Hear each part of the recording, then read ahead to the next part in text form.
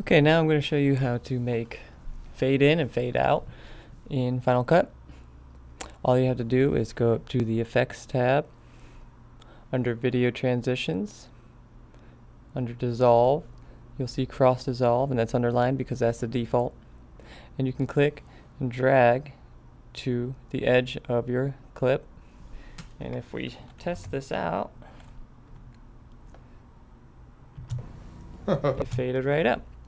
And you can do the same thing at the end of a clip. Just click and drag, put a fade. On her, kind of scared her to death, and it'll fade out. That's an easy way to do fade in and fade out in Final Cut.